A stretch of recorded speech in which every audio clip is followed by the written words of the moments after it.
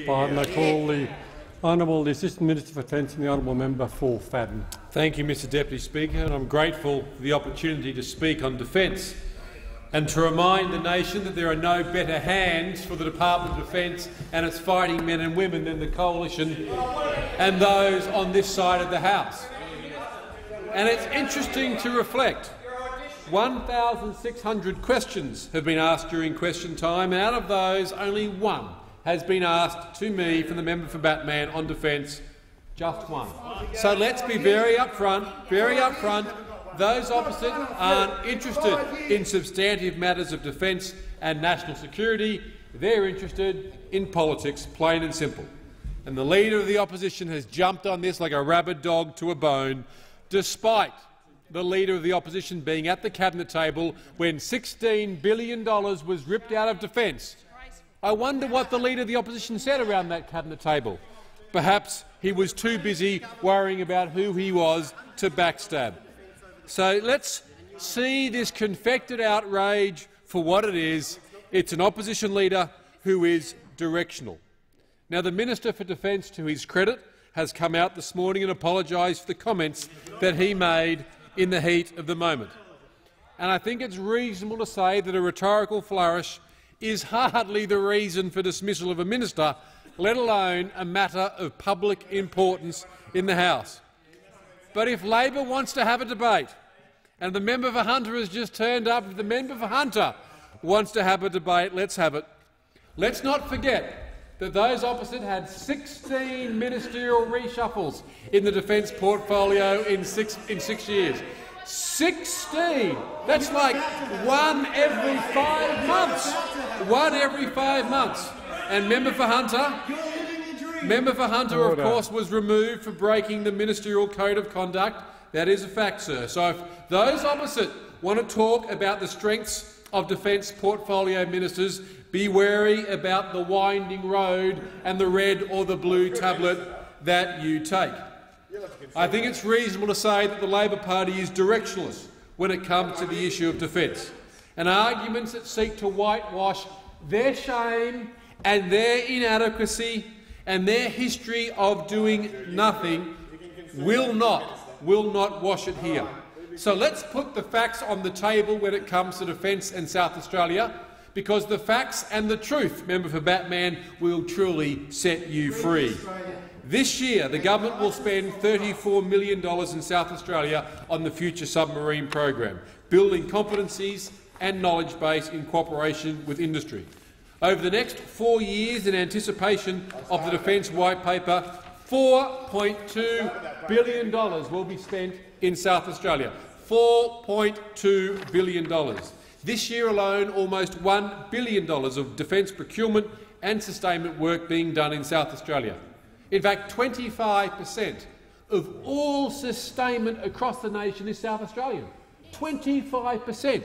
That state is seriously batting above its weight in terms of its numbers, to its credit.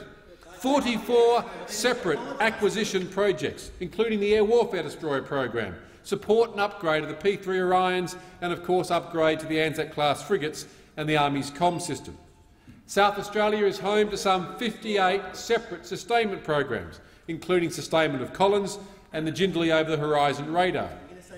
In February this year, the PM announced Australia will acquire 8 P-8A Poseidon maritime patrol aircraft that will be based where? RAF Edinburgh in South Australia.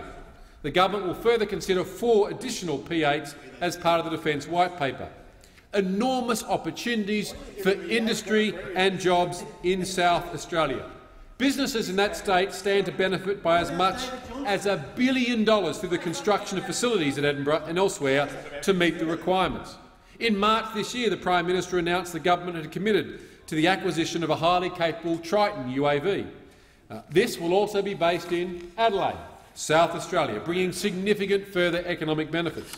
The acquisition will require approximately $140 million of new facilities and $100 million invested in South Australia. Support requirements for Triton will create a further $20 million annually in opportunities for businesses in South Australia.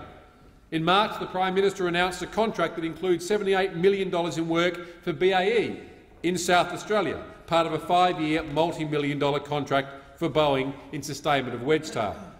As you can see, there is an enormous amount of work that goes to South Australia. There is a plan for shipbuilding, and there is a plan for shipbuilding in South Australia. Now, there are management issues, there is no question about that when it comes to our fleet of ships. There is a reform strategy for the Air Warfare Destroyer program, a gift from those opposite, 2 years late, up to $600 million over budget. Nothing like fiscal gifts from the Labor Party, can I say. So in June, the government committed a further $78.2 million to accelerate work on the future frigate that will keep alive the options of building future frigates here in Australia. Another gift, another legacy, another disgrace left from the Labor Party. So be in no doubt at all the nation should be in, that there is a huge amount of defence budget work being spent in South Australia. So, Madam Speaker, Mr Deputy Speaker, the substance of the motion is fraudulent. We know it, the House knows it, the member for Batman knows it.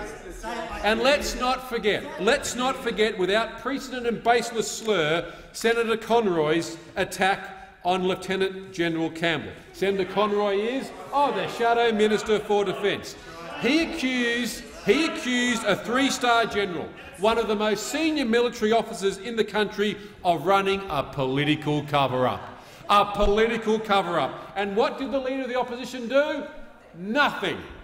Nothing. The Shadow Minister for Defence accused an outstanding credentialed 3-star general of a cover-up, and the Leader of the Opposition turned his back.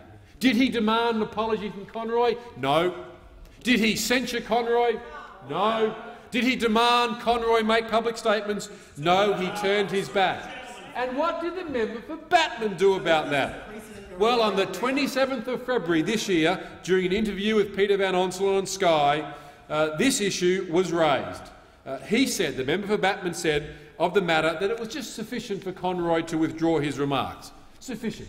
It was sufficient. That was the member for Batman's view. It's sufficient that Conroy just withdraw his remarks for saying to a 3-star general this is a cover-up. Yet today, clearly the Minister for Defence publicly apologising and making a statement in the Senate isn't good enough.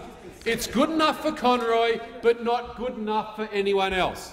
Do you know what that's called, member for Batman? It's called hypocrisy. It's called hypocrisy writ large. It's called a whitewashed tomb. It's called a brood of vipers. It's called hypocrisy. And if we want to talk about hypocrisy, if we want to unpack hypocrisy from the Labor Party, the list is long. I refer a publication, the little book of Labor's defence backflips, that goes through about 30 of them in nauseating detail. And let's look at them. Let's look at them. Prime Minister Rudd sent an advisor to the National Security Cabinet. Prime Minister Gillard sent her bodyguard to the National Security Cabinet. $16 billion of cuts, defence spending the lowest level of GDP since 1938. On 38 occasions, Labor ministers promised 3% growth in the defence budget, and what did we have? $16 billion worth of cuts. Didn't even come close, did you? You missed it by this much. You promised before 2007 to index DFRDB pensions. How did that go? Bomb, went nowhere. In fact, this side of the House tried to pass private members' bills and other movements of the House on 3 attempts, and what did you do? You broke the promise. You promised to build 12 family health clinics. How many did you build? None. You promised to look after defence personnel and you tried to take travel away from 21,000 of them.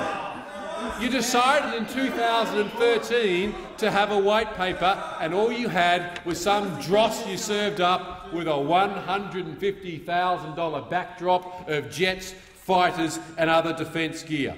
Your 12-13 budget delayed and cancelled capability, 34% reduction in defence capability plan funding, over 40% of DCP projects impacted by cuts, and the Labor Party has the temerity, the audacity, the blatant effrontery to come in here and demand that we remove an effective defence minister. Hypocrisy. Hypocrisy, my friend. Order. Hypocrisy is your name.